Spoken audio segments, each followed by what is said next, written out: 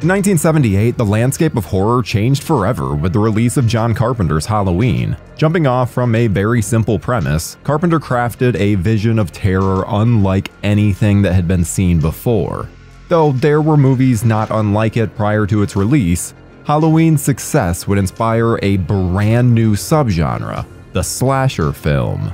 And while there have been many imitations, not to mention sequels and remakes, few horror movies have achieved the kind of glowing praise and reverence that the original Halloween has. Not to mention the fact that it introduced us to one of the most famous screen villains of all time, Michael Myers, the unstoppable killer without a conscience. The fact that this hugely successful thriller was made by a group of 20-something newcomers to the business further underlines how much of a once-in-a-lifetime sensation it was. So how did the boogeyman come to life? Well, grab some candy, or a knife, whatever's closest, because we're going to tell you what the f*** happened to John Carpenter's Halloween. Hey, jerk! Speed kills! Though Halloween is indeed the brainchild of John Carpenter and his co-writer/producer, Debra Hill, the project didn't actually originate with them. The man we have to thank for setting things in motion is actually Irwin Yablans, then an independent producer and co-founder of Compass International Pictures. Irwin had seen Carpenter's hard-boiled siege flick Assault on Precinct 13 and was impressed by the filmmaking on display, even agreeing to help distribute it. Furthermore, he decided he wanted to be in the John Carpenter business and pitched the director an idea that had been floating around in his head about a psychopath who stalks a group of babysitters. Carpenter was just about finished shooting the TV movie Someone's Watching Me and had no plans after that. So he said, why not? The simple title for the project was The Babysitter Murders. Although in recent years, Yablans has disputed that that was ever going to be the actual title. But the producer eventually had one more notion, one that would change the movie's entire atmosphere. He was shocked to learn that hardly any horror movies up to that point had actually taken place during Halloween, supposedly the scariest night of the year. He was further surprised to find that the title Halloween had never been used. He said to Carpenter, "Why don't we set it on Halloween night? In fact, why don't we just call it Halloween?"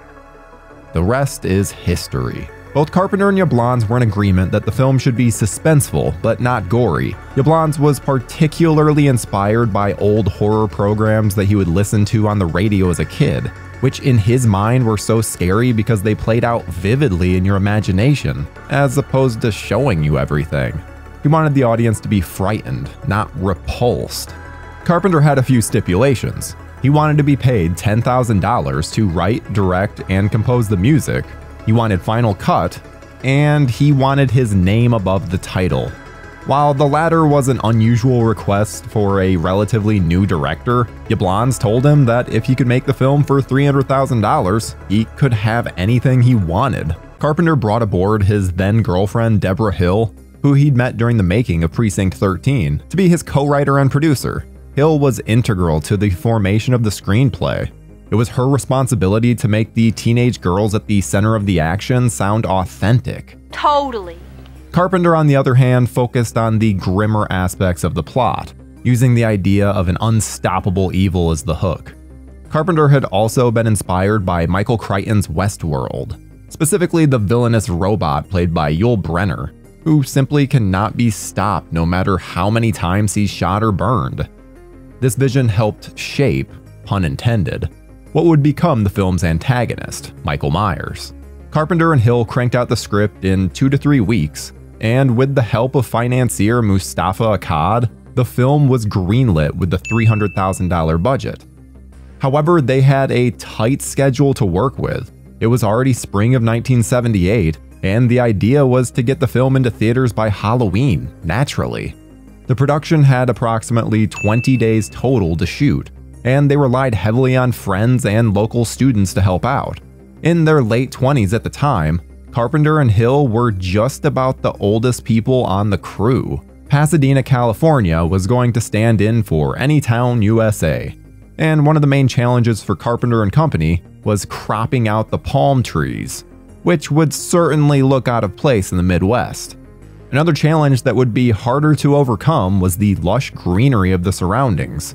Since this was springtime in California, not autumn in Illinois, the popular story is that the production would use the same bags of leaves over and over, sprinkling them on the streets and sidewalks right before the shooting commenced, then gathering them up for the next shot. They would call the town Haddonfield, named after the town in New Jersey where Debra grew up. In the matter of casting, Carpenter needed 3 wholesome American girls to play babysitters. He'd zeroed in on Anne Lockhart for the central role of Laurie Strode, but was persuaded by Debra Hill to cast Jamie Lee Curtis instead. Curtis was, of course, Hollywood royalty, being the daughter of Tony Curtis and Janet Leigh. But at the time, she had only been in a handful of television shows, far from an above-the-title name. But Hill saw the potential in her backstory. Here was the daughter of Psycho's Marion Crane starring in a horror movie about a maniac with a knife. The headlines would write themselves. Casting Annie was fairly easy. Nancy Loomis was the wife of Carpenter's colleague Tommy Lee Wallace, and had a supporting role in Assault on Precinct 13. She was even a member of the costume department. For the role of the vapid Linda, Carpenter intentionally wrote it with PJ Soles in mind, since she'd played a similar part in Brian De Palma's Carrie. Soles landed the gig and only later discovered that Carpenter wrote it for her specifically. To play Linda's boyfriend Bob, Carpenter asked Soles' then-husband Dennis Quaid, but he wasn't available to do it, so John Michael Graham was chosen instead.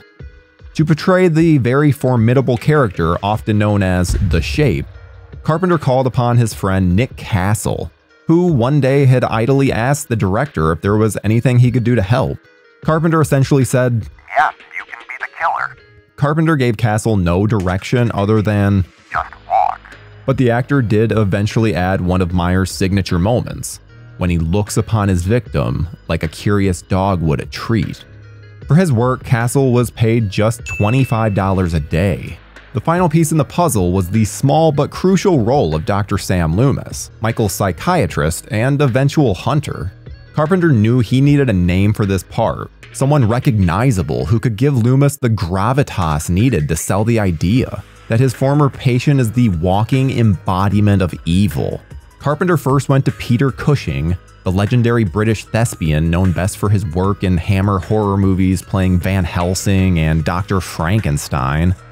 But Cushing had just made Star Wars, the biggest movie of all time, and had no time for Halloween and its small salary.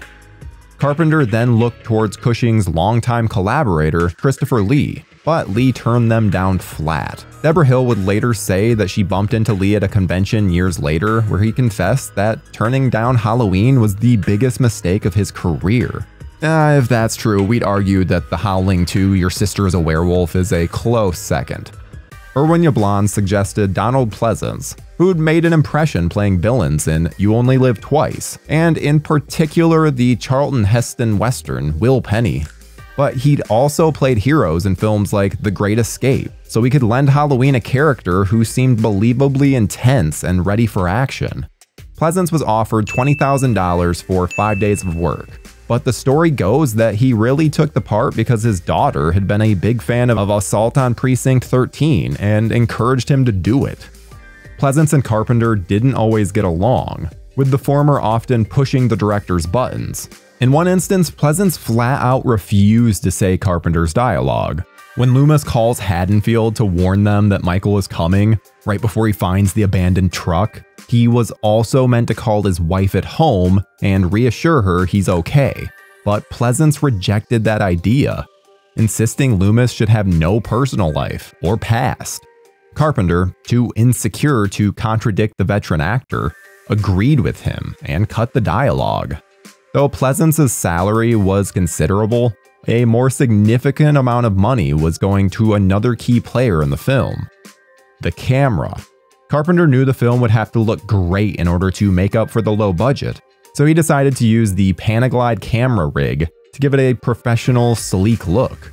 More commonly known as a Steadicam, The Panaglide enabled the camera department to move freely for long, unbroken takes, and it was much easier than using a dolly with its cumbersome tracks. Halloween would use the Panaglide to great effect throughout, but its biggest contribution came during the terrific opening sequence of the film, which looks like one unbroken take of our villain preparing to kill, but it's actually two separate takes because they could only shoot for about 4 minutes at a time.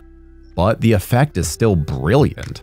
Incidentally, that sequence was the last to be filmed during principal photography because the house itself had to be dressed and painted to look like a normal suburban home. It was chosen because the filmmakers had found it in a state of disrepair. The scene where we meet Laurie and she approaches the house is what it actually looked like. Perfect for the film's needs of displaying the Myers house as completely dilapidated. So when it came time to shoot the scene where a young Michael stalks his sister, the team had to spliff it up to look like a normal home.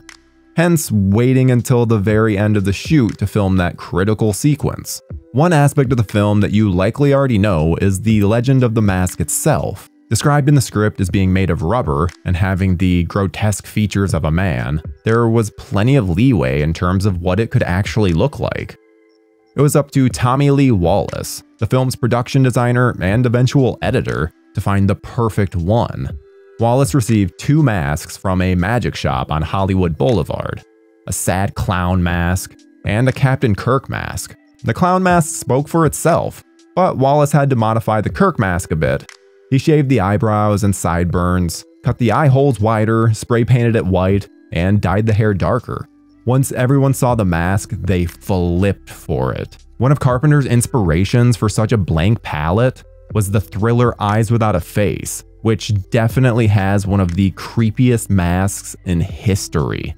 Carpenter would later say that despite the low budget, the shoot was a relatively easy one, but there was still much to do in the short time that they had until its release, presumably in October.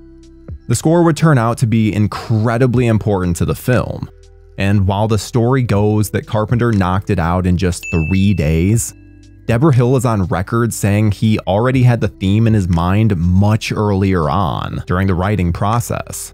Apparently, Carpenter would play the ominous theme for Hill while they were working to help inspire them. The music is credited to the Bowling Green Philharmonic Orchestra, a shout out to Bowling Green, Kentucky, where he grew up. When Halloween was completed, Irwin Yablans held a screening for all of the major studios in the hopes of getting one of them interested in distributing it. Problem was, none of the studios showed up. Yablans was going to fall back on his past as a marketer and distributor and get the film in theaters himself. His first stop would be Kansas City, Missouri, where the film performed admirably, allowing him to take it elsewhere. Fortunately for Yablans, his business partner Joe Wolf had a relationship with MGM Studios, who was willing to make around 400 prints of Halloween, allowing the distributors to start getting a little wider with their little movie. Initially, the reviews were not kind, with most critics dismissing the film as artless and shallow. But soon the tide began to turn. First, a glowing review from the New York Village Voice, then a couple from famed Chicago critics Gene Siskel and Roger Ebert, the latter of whom compared it to, you guessed it, Alfred Hitchcock's Psycho. Soon enough, critics who waved the movie away at first began to reevaluate Halloween, happily coinciding with the movie taking off at theaters and racking up big returns. Ultimately, Halloween ended its theatrical run with over $70 million worldwide, making it the most successful independent feature of all time at that point. Of course, you know the rest. Halloween spawned a plethora of imitators, and the early 80s saw a horror boom unlike any that had come before. Naturally, the massive success of Halloween necessitated a sequel be made. Carpenter and Hill begrudgingly wrote it after realizing that it would be made with or without them, also letting the substantial paycheck help convince them. Carpenter is on record saying Budweiser got him through the writing of that script, as they struggled to find reasons to justify its existence. With the completion of David Gordon Green's recent Halloween trilogy, there are currently 13 movies in the franchise, though of course making sense of the timeline can be a little tricky. What's obvious is, there's money to be made off that blank-faced, unkillable monster, and when a new Halloween film is inevitably announced, none of us should be surprised. After all, You can't kill the boogeyman. After Halloween was a huge hit, it was only a matter of time before another one was made.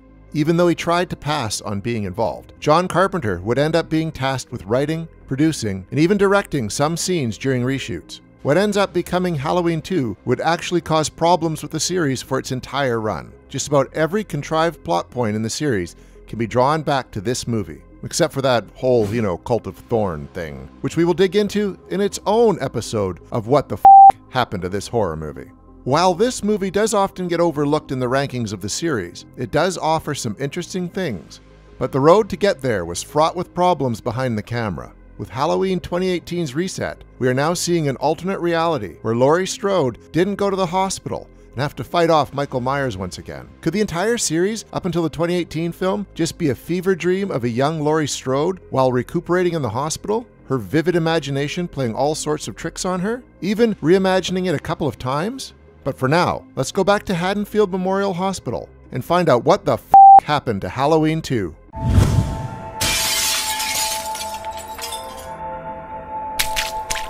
I want to thank you guys for watching What the F*** Happened to This Horror Movie, and ask that if you enjoy our shows, please subscribe to our channel right now, like this video, and click on the bell so you can be notified each time a new video goes up. And now, back to the show. In Halloween 2, we open with the events from the end of the first film. Michael has been shot 6 times and falls off the balcony only to disappear. Weirdly, in the original film, we hear 6 shots.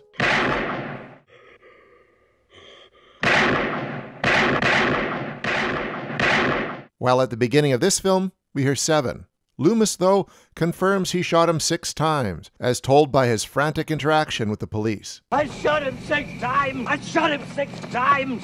I shot him 6 times! I shot him 6 times! He has obviously lost it by this point. His calm demeanor has been thrown away, and he is in full-blown panic mode. As much credit as Donald Pleasance gets for his first portrayal as the Good Doctor in Part 1, his descent into a more frantic and exposed character in the sequel is impressive and should get more praise than it does. Meanwhile, Laurie is taken to Haddonfield Memorial Hospital. There we meet a colorful crew of hospital staff. Laurie is sedated and spends the rest of the film in a hazy dream state. While out walking around town feeling good about himself, Michael runs into a boy listening to a boombox that I totally wanted when I was a kid. Jealousy is not a good look for me. But Michael learns about Laurie's whereabouts during a news report on the radio and makes his way to the hospital to finally finish what he started. While out chasing down Michael, Dr. Loomis ends up at a grade school that had been broken into. There he finds the word Sam Hain written in blood on the chalkboard. He also mispronounces it, as it should be Samhain. Sam Hain. It means the Lord of the Dead. But he's a bit preoccupied at the moment, so we'll give him a pass. It's also here that the nurse from the first movie shows up to drop an exposition bomb on the Good Doctor. It's here that we find out Laurie is actually adopted and is Michael's sister.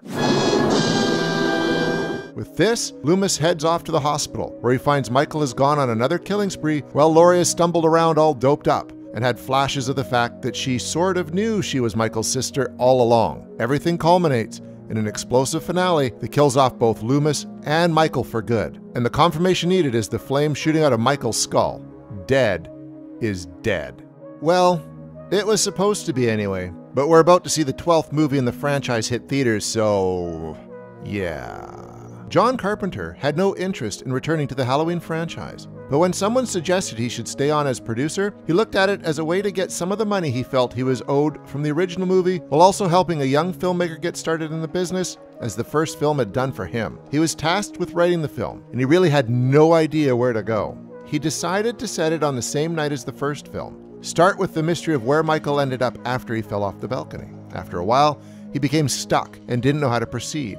One of the ideas was to set the film in a high-rise apartment building. Eventually, it was changed to the hospital setting. After NBC had picked up the broadcast rights for the first film, they had requested a few additional scenes to fill out the time slot. While thinking about what he could add, Carpenter claims that at 2 in the morning, thanks to a 6-pack of beer, he came up with the idea that Laurie was Michael's sister. This lent to something motivating Michael in the second film, as well as gave Carpenter some fodder to use for the extra scenes for the original film. He says Vader's twist in The Empire Strikes Back influenced him to do this.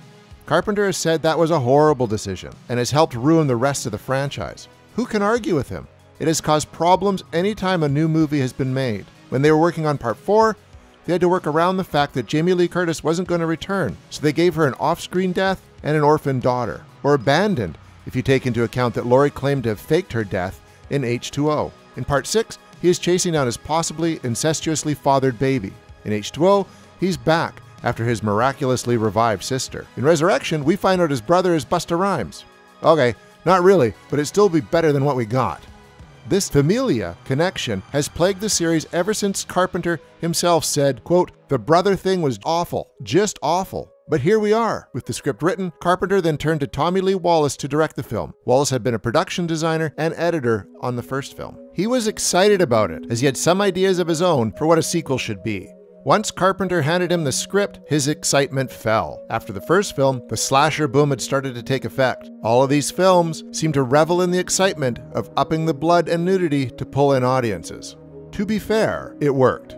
Wallace was hoping to keep the slow-moving, blood-free approach to the film like they used in the first one. He rejected the offer to direct, but would come back to direct Halloween 3. Where Halloween got it done with suggestion and shadows and true old-school suspense technique. Somehow to me, Halloween 2 was summed up with that like hypodermic in the eyeball. With this, Carpenter had to find another director, and Rick Rosenthal was hired.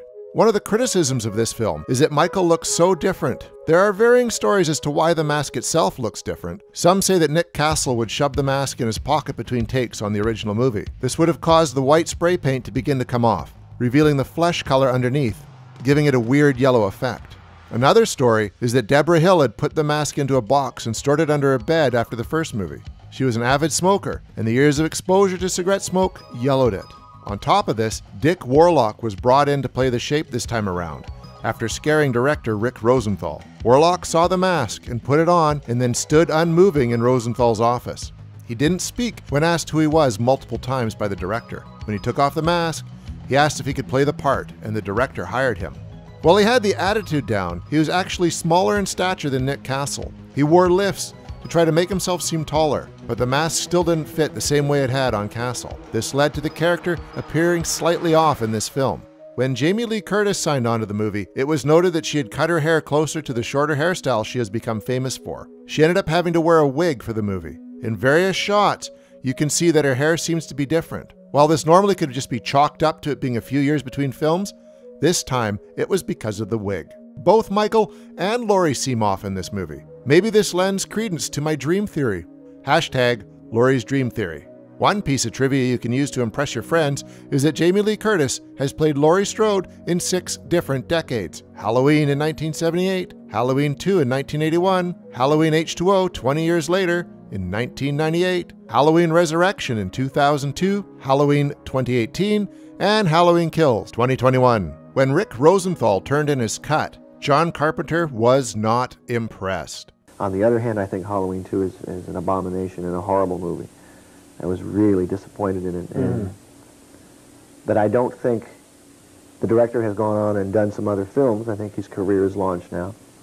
But I don't think he had a feel for the material. I think that's the problem. He didn't have a feeling for what was going on. He called it about as scary as an episode of Quincy M.E. Carpenter took to re-editing the film to up the tension and showcase more of the kills. He even went back and shot some new scenes and inserts to make the film even gorier than before. It's a good thing Tommy Lee Wallace decided to pass. With a higher body count, more blood, and some nudity, Carpenter felt it had a better shot at making money at the box office. Rosenthal was livid at this and has been very outspoken about it. He would get another shot at Michael Myers with Halloween Resurrection. It didn't help his case any. One thing Carpenter did leave in was Dana Carvey's excellent appearance as a new assistant. While it does have its fair share of detractors, the film does have some good points. Even though it moved away from the more subtle and blood-free storytelling, some of the kills in the film make it fun. The nurse getting scalded in the hot tub is gruesome and looks great. Apparently, she got an ear infection from the not-so-clean water. Gross. The scalpel in the back always makes my stomach drop, even if the lifting of the nurse in the air makes no sense. But the saddest death in the whole film has to be the young man that was mistaken for Michael Myers and rammed with a police car. Turns out, that is the boy that Laurie has a crush on, Ben Tramer. Man, she not only lost all of her friends, but also her hopeful future boyfriend. Laurie has had a rough life. No wonder she was an alcoholic in H2O. While Michael would go on to stalk more family members in other films, this was the one that gave us his connection to Laurie Strode. For better or worse, this entry would influence every Halloween film that came after it. Even if you're not a fan of the twist, you have to agree that this is all a dream in Laurie's head up until the 2018 reboot. I'm making this happen whether you like it or not. Hashtag Laurie's Dream Theory. You don't really know much about Halloween. He had no interest in compromising his script to appeal to the modern youth. Your father came into the hospital. I thought he was crazy, out of his mind. He's hanging onto a Halloween mask. And what he said was, they're gonna kill us all. It's been reported that people walked out of Halloween 3 when they realised Michael Myers wasn't going to show up. You thought no further than the strange custom of having your children wear masks and go out begging for candy. For 2 films, moviegoers watched the masked slasher Michael Myers stalk Jamie Lee Curtis and murder his way through the small town of Haddonfield on Halloween night. So, you can understand that some were shocked when they went to see Halloween 3, and it wasn't anything like the previous 2 films. Instead of more Michael Myers, they got a movie about a warlock who wanted to use the power of Stonehenge to kill millions of children, with masks that would melt their heads down into puddles of snakes and bugs. This change in direction did not go over well. For decades, Halloween 3 Season of the Witch was largely disregarded, and now we're going to try to find out what the fuck happened to this horror movie.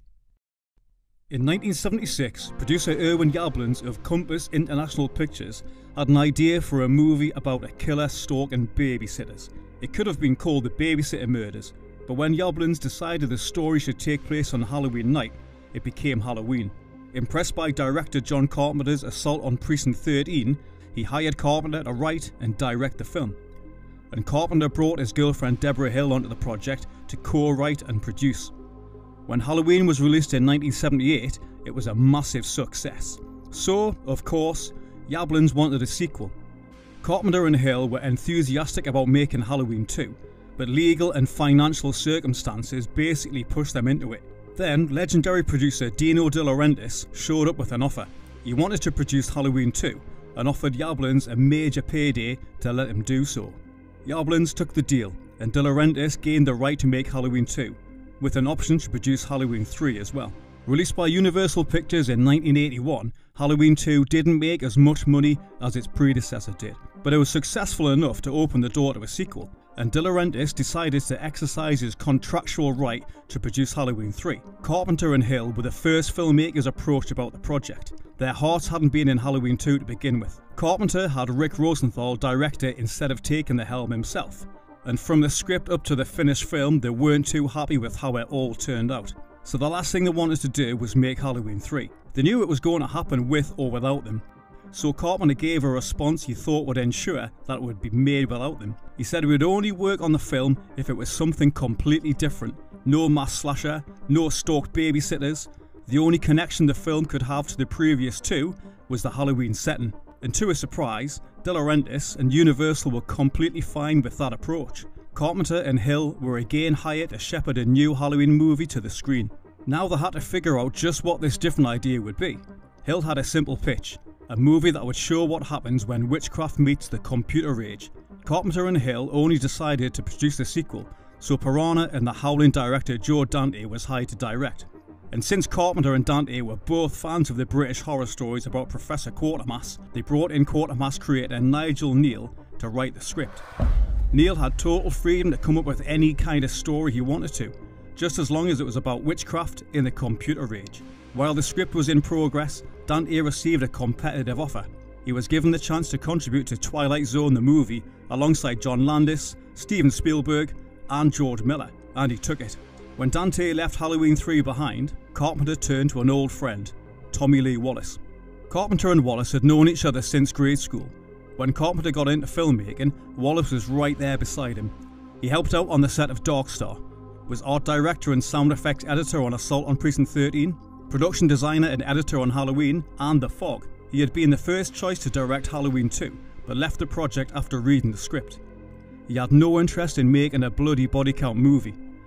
If Halloween 3 had been another Michael Myers movie, he still wouldn't have been interested. But as soon as Hill told him it would be something different, he signed on. and he had to start moving fast. He got the offer to direct in January. Filming was scheduled to begin in mid-April. The film had to be through post-production by mid-September to be ready for an October theatrical release. However, there was a speed bump on the way to production. When Neil turned in his script, the story and structure of Halloween 3 was in place, but the tone and the pace were off. There was a feeling that the 60-year-old screenwriter wasn't in tune with the horror audience of the 80s.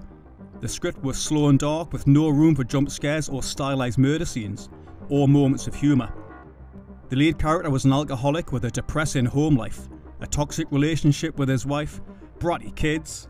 There were odd supernatural moments with no reasoning, and a lot of mean-spirited jokes at the expense of the Irish. When Carpenter and Wallace asked Neil to liven things up and make him more 80s, the writer walked. He had no interest in compromising his script to appeal to the modern youth. So Carpenter did his own rewrite on the script, and when Carpenter was finished, Wallace did a rewrite as well. Carpenter didn't want to take credit for his contributions. Wallace wanted credit for his, and Neil wanted his name taken off the movie entirely. So that's how Wallace ended up with the sole writing credit, even though 50 to 60% of Neil's script was still in place when filming began. The story begins with store owner Harry Grimbridge running for his life after visiting a Halloween mask factory. He's being pursued by well-dressed silent assassins. Characters Wallace added to the script. He calls them grey suits. After collapsing at a gas station, Grimbridge is taken to a hospital, where one of the doctors on staff is Dan Chalice, an alcohol-chugging ladies' man with an ex-wife and 2 kids he doesn't seem to see much of. While in the hospital, Grimbridge is killed by a grey suit, which then blows itself up in the hospital parking lot. Chalice is baffled by this turn of events, and intrigued when Grimbridge's daughter Ellie shows up looking for information on what happened. Ellie asks Chalice to help her investigate the mask factory, so he ditches plans with his kids to go on an adventure with a woman young enough to be his daughter. And yes, they do end up in bed together after travelling to the small town of Santa Mira, which seems to be strictly controlled by Colonel Cochrane, owner of the Silver Shamrock mask factory. Soon, Chalice and Ellie are able to confirm that something insidious is going on there. Cochrane is planning to celebrate Halloween in the old-fashioned way, with human sacrifice. He has harnessed the supernatural powers of Stonehenge and somehow distilled it into computer chips, which he has hidden in the trademark badges on every one of his Silver Shamrock masks. TV commercials with a catchy jingle tell the children of America to tune in for a big giveaway on Halloween night.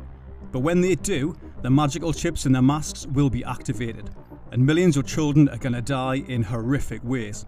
To stop Cochrane, Chalice and Ellie will have to deal with the grey suits, which are actually robots created by the mask and toy maker, and hope they won't fall prey to his schemes themselves. Carpenter was dating future wife Adrienne Barbeau by the time Halloween was released. Barbeau invited her friend Garn Stevens to a screening of the film, and Stevens brought her husband Tom Atkins. A few years later, Atkins and Stevens were both cast in Halloween 3. Atkins took on the role of Dan Chalice, while Stevens plays Marge Gutman, an ill-fated Santa Mira visitor. Wallace cast Stacey Nelkin as Ellie Grimbridge, with Al Berry as her short-lived father. Atkins' friend Ralph Strait plays store owner Buddy Kupfer, who gets killed alongside his wife and son, played by Jadine Barber and Brad Schachter. Jonathan Terry appears just long enough to lose his head as disgruntled Santa Mira resident Stalker. Wendy Westberg as assistant coroner Teddy. Dick Warlock, who played Michael Myers in Halloween 2, is a prominent grey suit. And Wallace's then-wife Nancy Kyes Loomis, who had played a Michael Myers victim in the previous films, makes an appearance as Chalice's ex. The first person Wallace had in mind for the role of Colonel Cochrane was Tonight Show host Johnny Carson. Ned Beatty was also on the list of possibilities. An offer was made to Fred McMurray of My Three Sons and The Absent-Minded Professor, but he never responded. It was Debra Hill who suggested Irish actor Dan O'Hurley for the role, and O'Hurley went on to deliver an incredible performance on the level of a James Bond villain. Halloween 3 had a budget of $2.5 million, the same as Halloween 2. Only $25,000 of that went toward the special effects. Berman Studios had just 4 weeks to get those effects ready before filming. But it's interesting to see that the director who thought Halloween 2 was excessively violent brought a lot of violence into Halloween 3. Grimbridge's face-crushing death, Starker's decapitation, the destruction of the Kupfer family. None of those were in Neil's script. Carpenter and Wallace added those moments. The murder of Teddy wasn't even in the shooting script. Her scenes were additional photography worked in when it was decided the movie needed another kill. But Wallace was comfortable with these moments of violence because he thought he could shoot them in a tasteful, artistic way, with as little gore as possible. Effects artist Tom Berman agreed with the approach. He told Fangoria magazine, "This movie is really not out to disgust people. It's a fun movie with a lot of thrills in it, not a lot of random gratuitous gore. That said, the deaths of Marge Gutman and the Kupfers are more disgusting than anything Michael Myers ever did." The pumpkin, witch and skull silver shamrock masks were supplied by Don Post Studios, the mask company that had created the Captain Kirk mask that Wallace modified into the Michael Myers mask for the first film. To save costs, the filmmakers let Don Post retain the copyright to the masks, so he didn't charge the production for them, and even let them film the silver shamrock factory scenes inside his factory. Jim Leonard designed the pumpkin and witch masks. Pat Newman designed the skull mask, which Don Post Studios had actually already been selling since 1965. Trying to make the sense of the fact that this movie was called Halloween 3, Wallace referred to the silver shamrock masks as the Halloween 3. While the previous Halloween movies had been knife movies, Wallace saw his entry as a pod movie, just like one of his all-time favourites, the original Invasion of the Body Snatchers. He even paid tribute to Body Snatchers by filming some scenes in the same location, Sierra Madre, and the town name Santa Mira was directly lifted from the earlier film. Wallace also wanted to make sure his movie had an ambiguous ending, which Body Snatchers almost had, until the studio made the director shoot an epilogue where it seems everything is going to be okay. Wallace thought Body Snatchers should have ended with Kevin McCarthy screaming, "You're next," directly into the camera. Which is why Halloween 3 ends with Chalice screaming into the phone, trying to get Silver Shamrock commercials taken off the air. We're left not knowing if he was fully successful or not. A test screening of Halloween 3 was held in Las Vegas, and the audience was not happy with the ending. Universal requested that it be changed, but it was Carpenter's contract that he had final cut. And when Wallace said he wouldn't change the ending, Carpenter supported him. The studio couldn't do anything about it. The idea behind making Halloween 3 something different was that they would turn the franchise into an anthology series. Every year, Carpenter and Hill would produce a new horror movie that would be set around the Halloween holiday. This way they could tell a variety of stories. Before he left the Halloween world behind, Neil even had an idea for a Halloween 4 that would have been a ghost story. The problem was, the marketing of the film didn't get this idea across at all. Anyone who didn't read magazines like Fangoria had no idea what was going on with Halloween 3. The fact that some posters included the words "all new" certainly didn't provide an explanation. So, moviegoers made the logical assumption that Halloween 3 was going to give them more Michael Myers action. Halloween 3 Season of the Witch reached theatres on October 22nd, 1982. It had a solid opening weekend of 6.3 million, but there were a lot of unhappy audience members. While the movie looked familiar since cinematographer Dean Cundy had returned, because Carpenter and Alan Howarth provided the score again, it was all new in a way they did not expect and did not want. It's been reported that people walked out of Halloween 3 when they realised Michael Myers wasn't going to show up. Some demanded their money back. The box office numbers plummeted. By the end of the 12-week theatrical run, the movie had only made 14.4 million, far below Halloween 2's 25 million, which was already far below the first film's box office.